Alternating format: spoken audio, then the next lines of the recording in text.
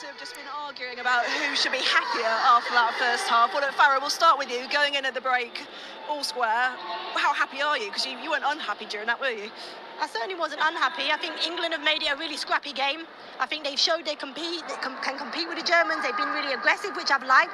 Now they need to find some composure, find a way forward, get into the wide areas and beyond this German backline, and that's where I think we can cause some problems. Josie, that big news before kick-off that Alexandra